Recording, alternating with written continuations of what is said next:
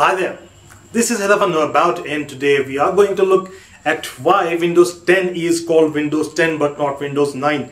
In this case, Windows 9 is being called Windows 10 but not 9. So we'll find out the answer why it is happening so. So now in this case we see that Windows 8 was launched, then they were updated to Windows 8.1, but it lacked the start menu. It had so many problems in terms of UI, so most of the people disliked it, so they suddenly came up with an update called Windows 8.1, and that update improved a lot of stuff, but still a lot of stuff wasn't addressed correctly. So now in this case we are going to look at why there is no Windows 9 but a Windows 10, because when I saw the promotion there, I thought that Windows 9 was skipped, and I was a bit of a shock that it was Windows 10 but not Windows 9, and I had found the answer for that. Now if you remember back in the days, if you are really present then, and if you are not someone born in 2000 and 2001, so in 1995 and 1998 two Windows were launched. One was Windows 95, the other was Windows 98, and these two carried 9 in them. Windows 95 had 9, Windows 98 had 9. So what the coding was done was based on these things.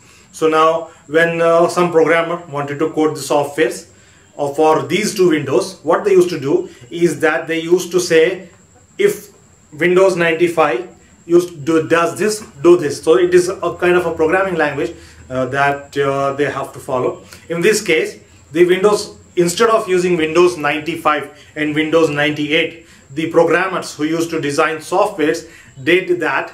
They just wrote Windows 9 but not Windows 95, and for Windows 98 too, they just wrote Windows 9 but not Windows 98. So here these two softwares ran, all the softwares ran on Windows 95 and 98, but were coded for Windows 9, which means that those two Windows were now named as Windows 9. So it happened way back in time, all the time earlier. In fact, it is almost a 15 to 20 years old story.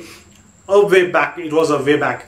Now when we look at now, there are still software codings done, and in this case it may collide with the language, with that programming, and since that collision is certain to happen if they name Windows 9, now the software designers have to design the software and now have to give the name Windows 9. There will be a huge collision, so they have to rewrite everything from the back. So instead of doing that, they want to avoid it, and they have thus rejected the name of the Windows 9 and thus have taken the name Windows 10. So they have been rejected or refused or did whatever they wanted to do with Windows 9, and now it is not called Windows 9 but is called Windows 10, just because of the fact that they have had Windows 9 20 years back because of some programmers who did not want it to write 5 or 8. So a bit for a laziness of typing one word, this has happened. Now